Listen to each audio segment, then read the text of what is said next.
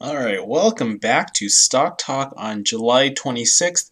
We are in the midst of earnings season, and you guys can imagine this is pulling the markets every so which way, up and down, sideways, everywhere. So I'm going to try to cover all of your tickers today, but in the meantime, I want you guys to pay attention to a lot of the trends that have been broken or that have continued on its current trajectory, especially given that earnings have come out recently. So we're going to start off just talking about general market movement and the SPY, which is the S&P 500. And the reason why we're starting on this graph is because we always start on here because it talks about where the markets could go. So we know that there's a blue line here, and that blue line signifies the almost the last area of resistance that we can see on the chart. So you guys can imagine that we have a resistance at 284. We're tracking right at 284. We actually broke through yesterday, but this was just a false breakthrough. It was also facilitated by the trade deal that was made with the Europe and the US. But note that, we are still on a bullish run. And note that we have been continuously moving higher. We tested the resistance again. Is there anything wrong with this 180-day chart of the SPY? And the answer really is no. We continue to be bullish, and we have to be bullish until we see some sort of sign of reversal. So far, there's no sign of reversal. We're just near the top, and therefore, if you wanted to, sure, you can take your profits here. Actually, that might be a good idea, especially if we consolidate up here, perhaps for 1 or 2 more days, before possibly doing what? Possibly there's a reversal back down because there's a resistance here. Note that this should be a pretty strong resistance given that this is the first time we've tested this resistance in quite a while. So where could we go down to? If we did go down to, well, you guys can see that there are many areas of support. The first major area of support would be around 280.86, followed by another area around 279.31. We have the moving averages down here, so we can even pull this down to the 1-year, 1-day chart. We have moving averages that can catch us. You guys can see that the last line of defense would be around the 273.88. Of course, this is really far away, so until we get there, we don't really have to talk about that, but I just want to put it on the table for you guys. I want to put it on the table because there's upside, and there's also certainly downside. Currently, we don't see any downside, but we just need to be aware that we are at the resistance. All right, let's take a look at TVIX, which is volatility. So volatility has been actually dropping. So interestingly enough, actually volatility went up, but you guys can see that the overall trend is to the downside. What was interesting was that you guys can imagine we had some horizontal movement on the volatility today, and that was just given that we had the NASDAQ pulling down, and this is partially propagated by Facebook earnings yesterday. You guys we saw it together, right? If you guys are watching my video together, you guys would have known that the NASDAQ fell when Facebook fell 20%, and that's what that was a catalyst for it to come down. You guys can see that we pretty much stayed down here in this horizontal trajectory for volatility as well. So it didn't really drop that much, but you guys certainly could have played this intraday if you did identify this trend. Now, one way to identify this trend, well, you guys can see that this was support here, this is the support here, this is the resistance here, this is the resistance there. Is it going to play out horizontally every single time? Absolutely not, but if this was something that you identified intraday, you certainly could have played this horizontal pattern. All right, so let's go to /CL crude oil futures. Now, crude oil went up just a tad bit today, but you guys can see that we did sell off a little bit. So one thing to note is, you guys know at 10:30 a.m. Eastern time today, the inventory reports came out. So upon the inventory reports coming out, you guys can see that we had some wild fluctuations, and then we had a massive spike up. So one can imagine that in the short term, this could be a bull flag formation, but I just want you guys to pull back, revisit, and take a look at what this looks like right now. You guys can see that we closed right at the 20 EMA line on the 1-year chart for crude oil. So this is again an area of really big risk, because you guys can imagine this is a bear flag pattern in the long term playing out potentially to the downside, and there could be another leg down. I think we've been talking about this every single time. It's been, you know, continuously going higher, and the reason why it's difficult to take a crude oil trade is because you guys can imagine, if we take a trade right now, one, of course, there's the bear flag going against us.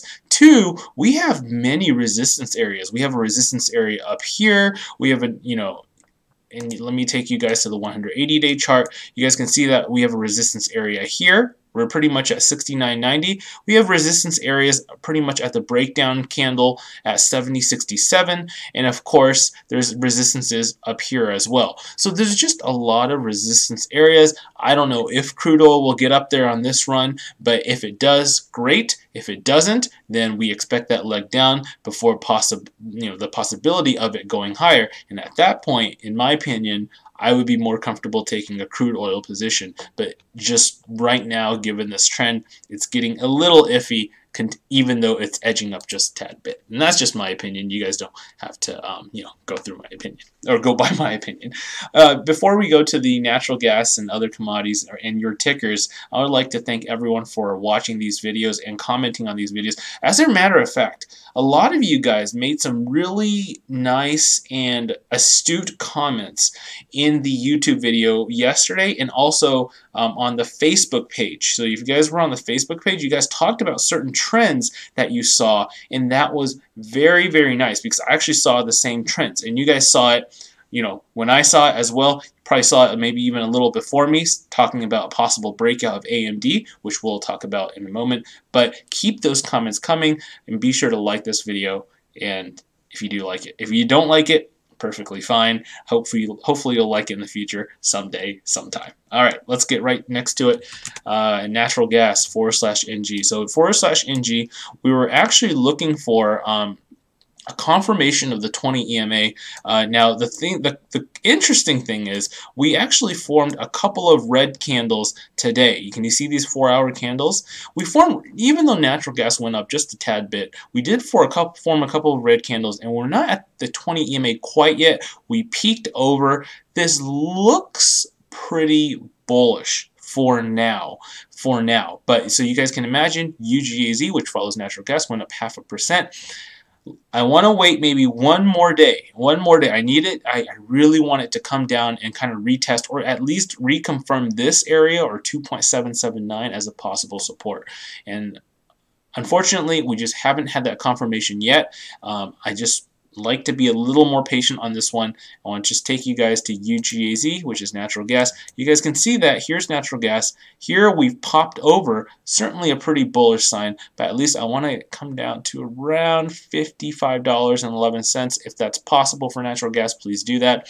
And then if it can take off from there, that's perfectly fine with me. So around, what is it, 55.11. Yep, pretty much that number is what I'm looking for. Yeah, this is a good trend, certainly. I do like that. Okay, /GC, gold futures. So gold futures, and you guys know the reason why I'm not playing gold is because, you know, gold tricked me once. Remember we talked about gold when it was forming a reversal area here? It looked pretty nice, right, on the 1-year, 1-day chart. You guys can see that we formed reversals. Now we're beginning some tail candles, but we did form another reversal down.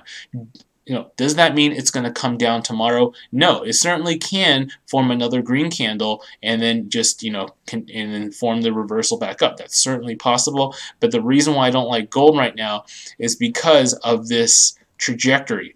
If I wanted to see a reversal, right, I would have wanted to see it at the very least start slanting higher. Right now, we're going in a horizontal trajectory. It's almost like gold doesn't know where to go right now, and if that's the case, that's certainly not very good. As you can see, that would be a consolidation to the 20 EMA for another possible leg down. Here's the 20 EMA line on the 1-year chart. It could easily consolidate before another leg down. It could go up, but right now, you tricked me once, that's fine. You tricked me twice, that's not happening. So so just learn from your mistakes, and that goes for all of you guys, right? We are constantly learning, and we are not going to be right 100% of the time, and that is just a fact. But we just need to be more right than wrong, as you guys know. So there's gold. It's declining just a tad bit, so we'll just wait for this one to pan out. But in the meantime, just no trades for me at this moment in JNUG. All right, let's visit a couple of tickers. The first ticker that you guys want to talk about is AMD. Now, AMD, I was looking for it to drop, but obviously upon earnings, we don't want to, in my opinion, I don't want to take a chance on earnings. But the one thing that was interesting was on the 3-year chart, you guys can see there are many earnings report right here, right? But the one thing you guys all realize is when we broke out, when we start breaking out, and you guys can see upon earnings, we actually, continued going higher for the most part. For the most part, when earnings can you see that? Even when we're moving higher, for the most part, we kept going higher when we've broken out a specific pattern. So right now, we've broken out a specific pattern, and therefore, AMD continues to go higher. So as you guys know, I was looking for it to, at the very least, a comfortable position for me would have been a drop to the 20 EMA. Did that occur? It did not occur. So actually, the outlook of AMD has slightly changed based off of today's movement. Is it possible to drop down here? Sure it is, but is it likely that's going to happen? No, that's no longer likely in my opinion. So here's what I'm expecting for AMD. I expect AMD to continue on the uptrend, overall uptrend. You guys can see on the 180-day chart that the 150 SMA, or the orange line, has been acting as support. Right now, yes, we are overextended. Yes, we can go higher than 1850. Definitely possible. But at the very least, where the entry position is. It should be around the 150 SMA. It could definitely go higher. It could definitely pull to the 20 EMA before it bounces. It's just your comfort level at that point. Now, I want to tell you guys an intraday play that you guys could have made, and this is one that I was actually eyeing as well since AMD did break out. So the thing about this is I even talked about on the Facebook page. I posted a message saying AMD is on a breakout trajectory. I just put that. I'm not going to tell you to buy or sell, but I tell you what I'm seeing right now. And you guys can see, and we're looking at the 20-day 1-hour chart, and that this area has been acting as a resistance. You guys can see that around $17. Actually, if you looked at the previous days, I believe the high was $17.30. So you guys can see how we broke out. When we broke out, we had high volume, and now you guys can see that we pushed higher, and there was really no catalyst for it to come down. And at that point, you guys can see on the 1-day 1-minute chart how steady it was going higher, and therefore that's a pretty nice signal of a breakout. And therefore, for AMD, there's a good chance that it could continue higher in the next few days. So allocate, if you guys are at AMD, great job. If you're not, then you can ask yourself where you want to go in at that point. The next ticker you guys wanted to talk about was, which one was it? Oh, Facebook, right? So Facebook, here we go. Here's Facebook, and this was the 20+% drop based off of earnings yesterday. So this is what I want you guys to kind of keep in mind, right? The more bullish a pattern is, especially these big stocks, right? Facebook, Amazon, if they start to miss earnings, and because you guys can see that in the past we've kind of beat earnings, like pretty much investors like the earning report. When we miss earnings, this could be what happened. This could result in this sudden drop, and this goes with all stocks. Every stock that goes up has to come down. It has to come down, rest, find support before it goes going up again. And therefore, you guys can see what happened today or yesterday, last night with Facebook. So with Facebook, a lot of you guys are kind of worried, or one thing to note is I want to show you guys the actually 10-year monthly chart, and note that we kind of came down here, but we actually pulled a tail candle here. Sure, there's actually maybe perhaps another 15-30 days of consolidation down here before another move up. If you're looking for an entry into Facebook, in my opinion, you have to be long on Facebook, and you have to be willing to take a ride down if that occurs. Now, down to where? Down to the 20 EMA. That would be a 10% drop. You have to be, and that's just my opinion, you have to be willing to do that. If you're not willing to do that, if you take a position now, then chances are you're going to exit at a loss, and that would not be good. right? Sure, there's a chance that it could pull up, but like this goes to the fact that we've tested the 20 EMA, but there's a chance that we could test it again, in the next few days, next few weeks. Doesn't matter. It could certainly happen because of this massive drop that has occurred. So I just want you guys to be aware if you guys are in Facebook. All right, comments time. Shanky 8. QEP Kevin ? So QEP. All right, we got to keep track of what's going on because of earnings, because this is driving me, driving everyone in every which way. So here's earnings 7/26, and we see what happened. Let's see. Oh wow! Oh goodness. Okay. So one thing. Okay. So this kind of looks like. A little bit looks like Facebook, just a tad bit. Let me look at the 3-year chart.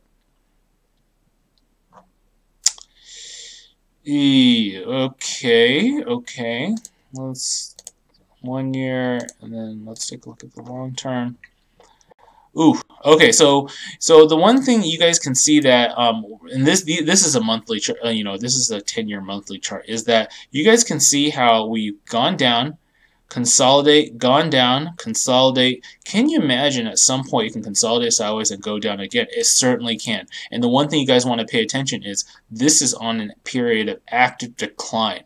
This is down, really with no recovery. On the 1-year chart, it is short-term up, but I just want you guys to keep in mind that because the long-term trajectory is down, this drop, might not be the oversold value that we are looking for. Sure, we're short-term oversold, so the question is at what point, if you're satisfied with the gain, that you're willing to go out and leave without taking a look at this one.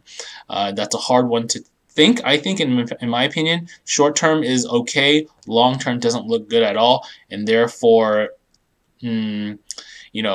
this is one that you have to allocate. But surely we are on a downtrend right now. Look at this very stout double peak on the top.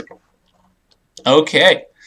Facebook, yeah, Prashant, hopefully that one helped, Prashant. JWM, SFIX. Is there move up? Is there a move up on SFIX? So thank you for that question. So SFIX is Stitch Fix. So you asked if there's enough data, and let's take a look really quick on the 3-year chart. Yeah, so there is not enough data right now. I can certainly, and this is just based off of what we've seen in the past. You're right. What we see: up move, consolidation. Up move, could be a consolidation before another up move.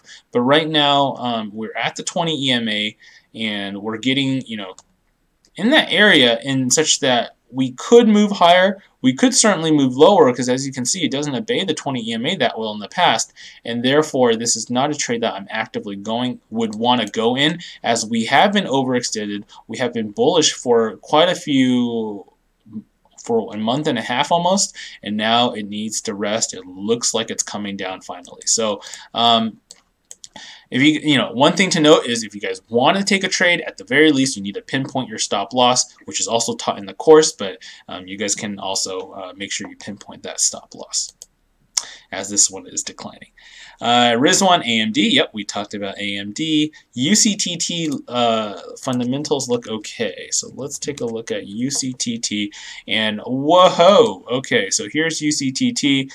Wow, so we dipped below the support line. No, so the thing is, you guys can see that we've dipped below the support line in the past and had found a support below the support line at some point. So we'll give the support line, maybe even a greater leeway than before.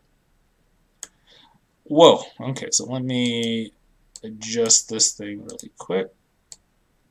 So,